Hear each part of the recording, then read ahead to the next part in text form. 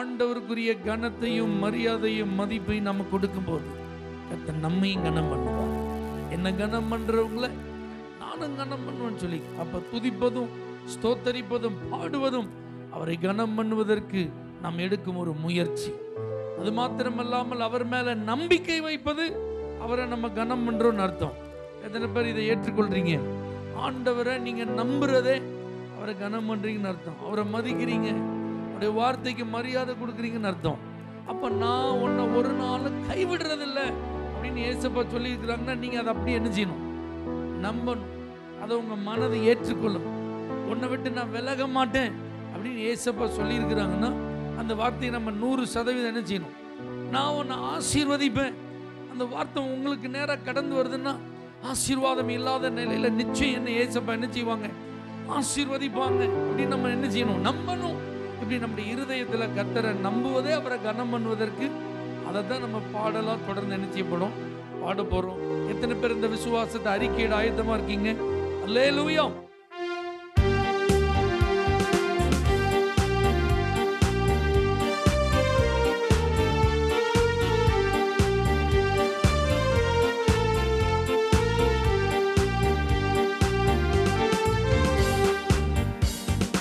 கைவிடார் இயேசு கைவிடார் நம்மை ஒருபோதும் அவர் கைவிடார் நம்மை ஒருபோதும் அவர் கைவிடார் கைவிடார் இயேசு கைவிடார்.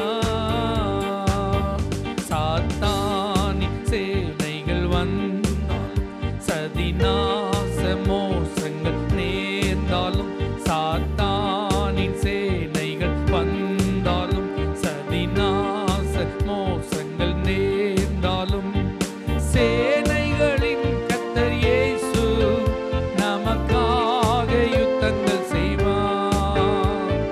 சேனைகளின் கர்த்தர் இயேசு நமக்காக யுத்தங்கள் செய்வார்.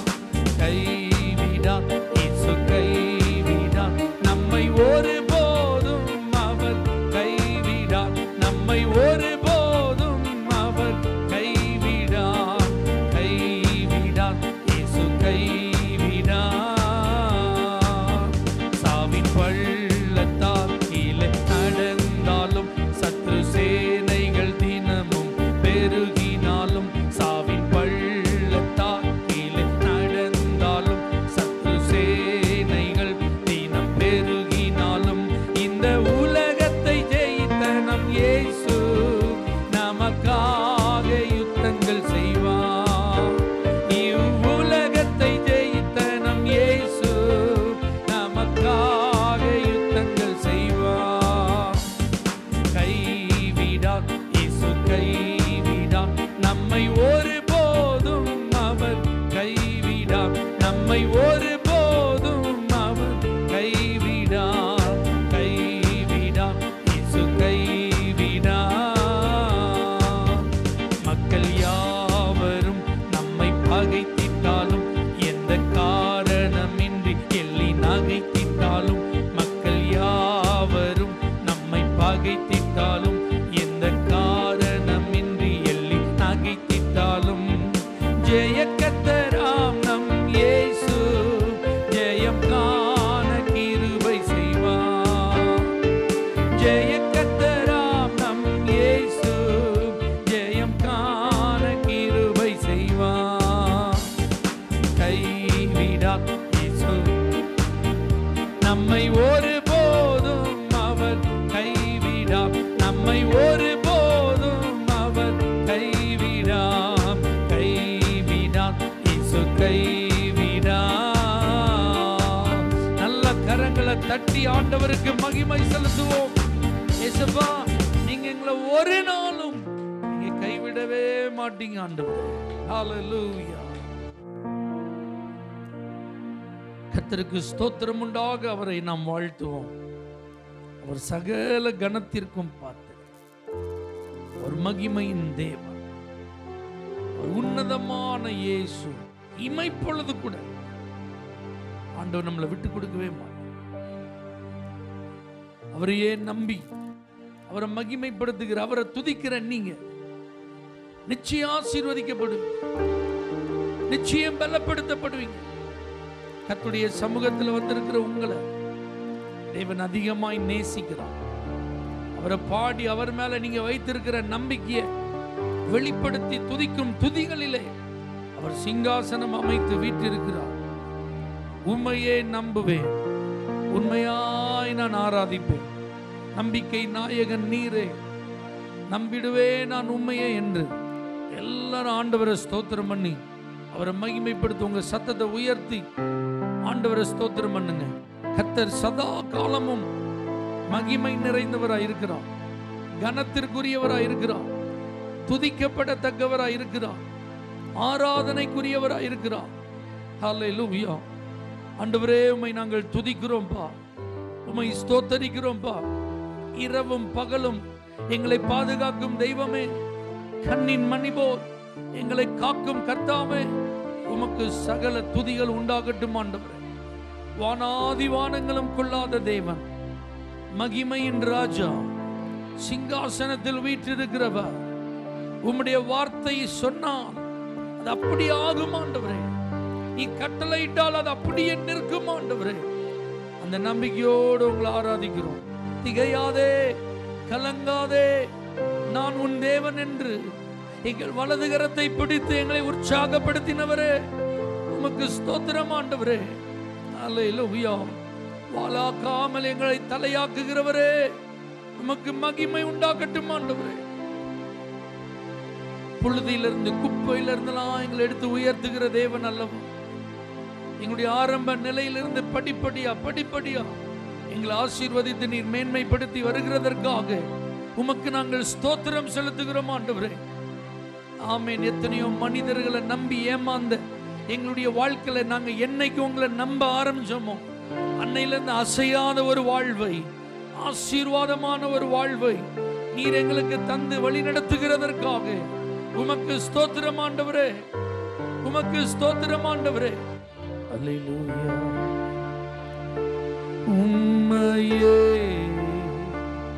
நம்புவே, உம்மையா ஆராதிப்பே, உம்மையே நம்புவே, உம்மையா ஆராதிப்பே. நம்பிக்கை நாயகன் நீரே,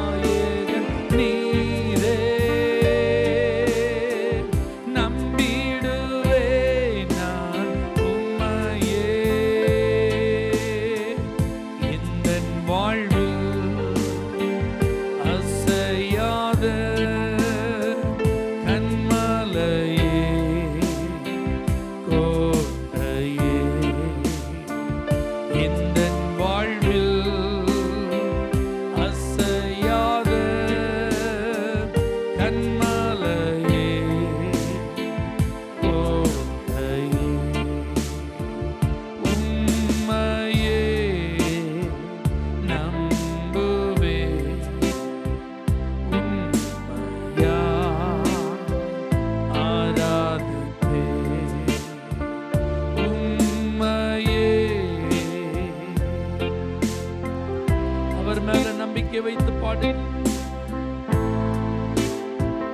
ஆராதிப்பே நம்பிக்கை நாயகன் நீரே, நம்பிடுவே நான் உம்மையே. நம்பிக்கை நாயகன் நீரே, நம்பிடுவே நான் உம்மையே.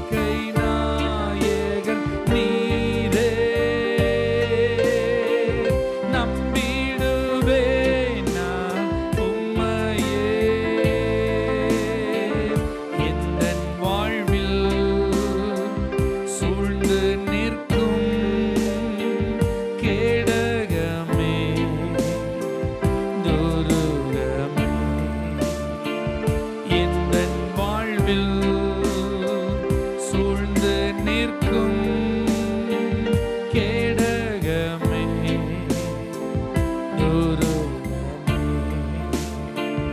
உம்மையே நம்புவே உண்மையா ஆராதிப்பே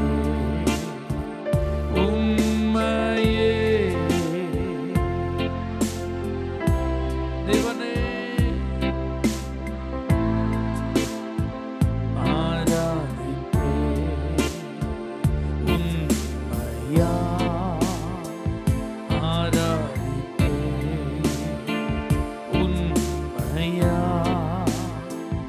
ஆராதிப்பே. என்னை அழைத்தவர் நீர் என்கிற நம்பிக்கை எனக்கு இருக்கு ஆண்டவரே. என் தாயின் கருவில் நான் உருவாக்கப்படுவதற்கு முன்பதாகவே என் கருவை நீர் கண்டீர் என்று நான் நம்புறேன். என் தாய், என் தகப்ப, என் குடும்பத்தார் எனக்கு பேரெல்லாம் வைக்கிறதற்கு முன்பதாகவே நீங்க எனக்கு பேரை வச்சு அந்த பேரை சொல்லி கூப்பிட்டீங்கன்னு சொல்லி நான் நம்புறேன். எனக்கு இதுதான் ஊரு, எனக்கு இவர்கள் தான் தகப்பன் தாய், இதுதான் என்னுடைய குடும்பம், இதெல்லாம் நீங்க தான் நிர்ணயிச்சீங்கன்னு சொல்லி நான் நம்புறேன் ஆண்டவரே. என் வாழ்க்கை குறித்து, என் காலங்களை குறித்து உம்முடைய திட்டத்தில் ஒரு பெரிய நோக்கம் இருக்கிறது. உம்முடைய தீர்மானத்தில் ஒரு பெரிய ஆசீர்வாதம் எனக்கு இருக்கிறது. இதெல்லாம் நான் உண்மையா நம்புறேன் ஆண்டவரே. உங்களுக்கு தெரியாம என் வாழ்க்கையில எதுவுமே நடக்கலப்பா. நீங்க அனுமதிக்காம எதுவுமே என் வாழ்க்கையில நடக்கல. இதுவரைக்கும் நீங்க எல்லாவற்றையும் என்னுடைய நன்மைக்காகவே நீங்க செஞ்சிருக்கீங்கப்பா. எத்தனை பேரால் இந்த வார்த்தைகள் இப்படி என் கூட சேர்ந்து உண்மையிலே சொல்ல முடிந்தது? நான் சொல்றதை கேட்டு ஆமா ஆமேன் அப்படின்னு உங்களால சொல்ல முடிஞ்சுதா? அப்படி சொல்ல முடிஞ்சதுன்னா நீங்க நம்பிக்கையோடு இருக்கீங்கன்னு அர்த்தம். ஆண்டவர் மேல நம்பிக்கையோடு இருக்கீங்கன்னு அர்த்தம். ஆமேன். காலங்களை கரத்தில் வைத்திருக்கிற தேவனை நீங்க அதிகமா நம்புறீங்கன்னு அர்த்தம். அல்லேலூயா. அவரால் உங்க வாழ்க்கையிலுடைய எல்லா காரியங்களையும் பொறுப்பெடுத்து நடத்த முடியும் சொல்லி நீங்க நம்புறீங்கன்னு அர்த்தம். அல்லேலூயா. இந்த ஆண்டவர் எல்லாவற்றையும் மாற்ற வல்லவர். ஒருவேளை இன்னைக்கு சூழ்நிலை சரியில்லாம இருக்கலாம். ஆமே, நம்முடைய வாழ்க்கை ஏதோ ஒரு பாதையில பயணம் செய்து கொண்டிருப்பது போல தோன்றலாம். என்ன நடக்கிறது என்பதை குறித்து நமக்கு ஒன்றும் புரியாமல் இருக்கலாம். இது எங்க போய் நம்மளை கொண்டு போய் விட போகுதோன்னு சொல்லி ஒரு பெரிய கேள்விக்குறி உங்களுக்கு இருக்கலாம். ஆனா இதெல்லாம் சந்தேகத்தின் அடிப்படையில் வந்துடவே கூடாது. அவிசுவாசத்தின் அடிப்படையில் நம்முடைய உள்ளங்களில் இப்படி நினைவுகள் எழும்பவே கூடாது.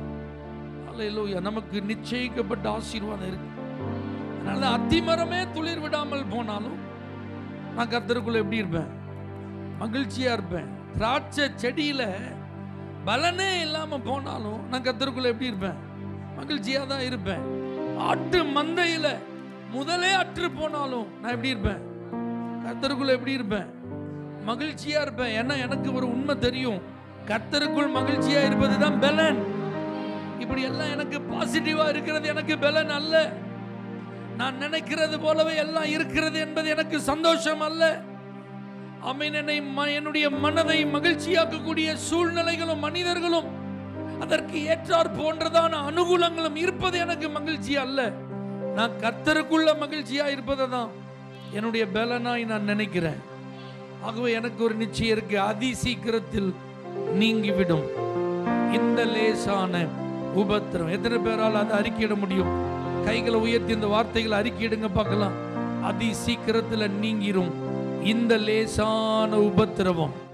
இன்று நான் கடந்து செல்லும் பாதையில் இருக்கிற துன்பங்கள் எல்லாம் காணல் நீரை போல மறைஞ்சு போயிடும். ஆமே, நான் அதனால சோர்ந்து போக மாட்டேன். எனக்கு ஒரு மகிமை காத்திருக்கிறது, எனக்கு ஒரு உயர்வு காத்திருக்கிறது, எனக்கு ஒரு நன்மை காத்திருக்கிறது, எனக்கு ஒரு ஆசீர்வாதம் காத்திருக்கிறது. அதை தேவனிடத்திலிருந்து நான் பெற்றுக்கொள்ள நான் முன்னேறி கொண்டிருக்கிறேன், தொடர்ந்து பயணம் செய்து கொண்டிருக்கிறேன். ஆகவே என்னுடைய உள்ளார்ந்த மனிதன் சோர்ந்து போவதே இல்லை. ஹல்லேலூயா. அதி சீக்கிரத்தில் நீங்கிவிடும் இந்த லேசான உபத்திரவம். அதி சீக்கிரத்தில் நீங்கிவிடும் இந்த லேசான உபத்திரவம். சோர்ந்து போக மாட்டேன், நான் சோர்ந்து போக மாட்டேன், சோர்ந்து போக மாட்டேன், நான் சோர்ந்து போக மாட்டேன். அதி சீக்கிரத்தில் நீங்கிவிடும் இந்த லேசான உபத்திரவம். அதி சீக்கிரத்தில் நீங்கிவிடும் இந்த லேசான உபத்திரவம். உள்ளார்ந்த மனிதன் நாளுக்கு நாள் புதிதாக்கப்படுகின்ற நேரம் இது.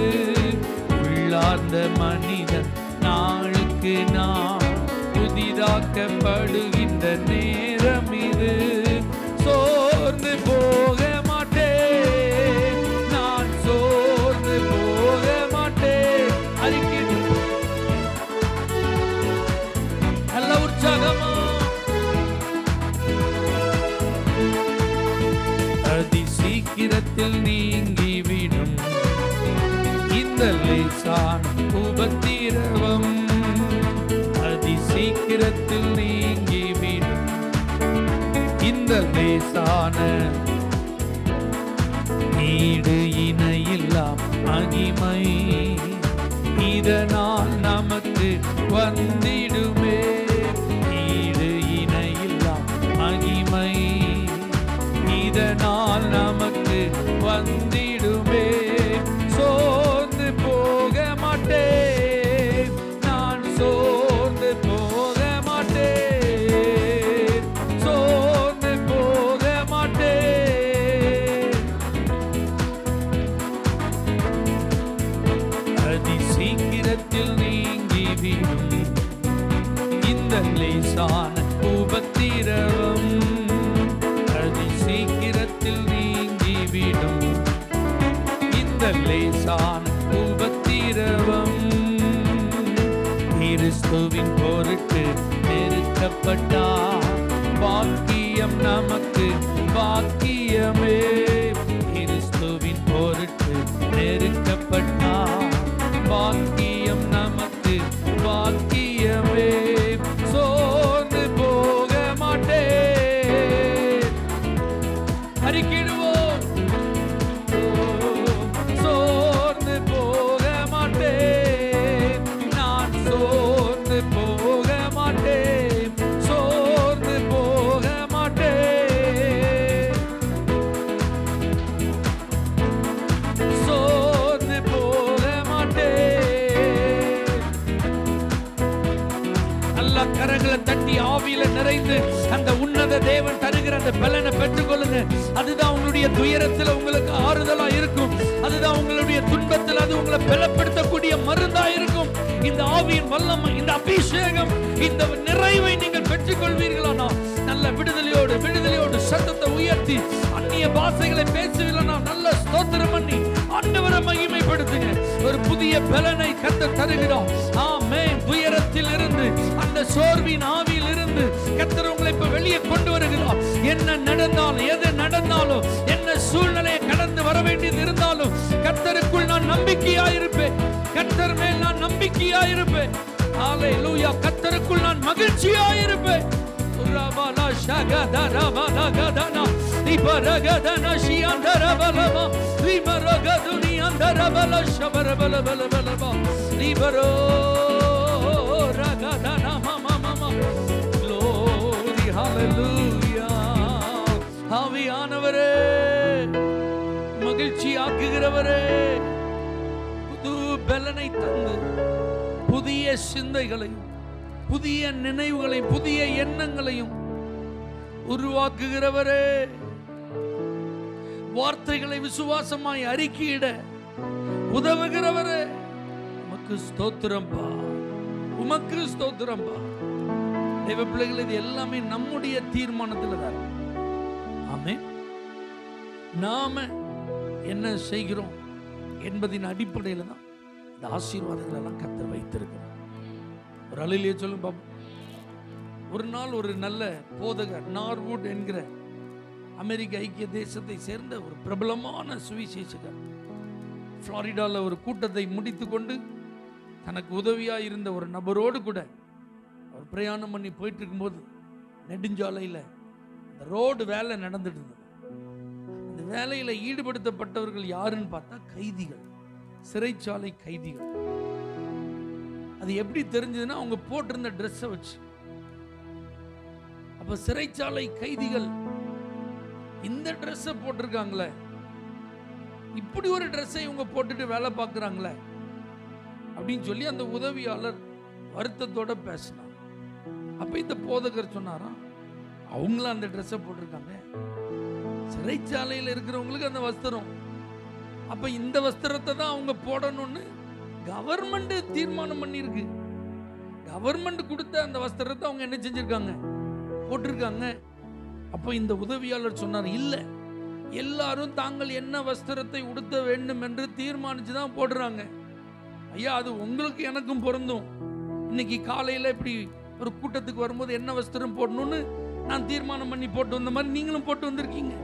ஆனால் அதை அவர்கள் என்ன செய்ய முடியாது, தீர்மானம் பண்ண முடியாது.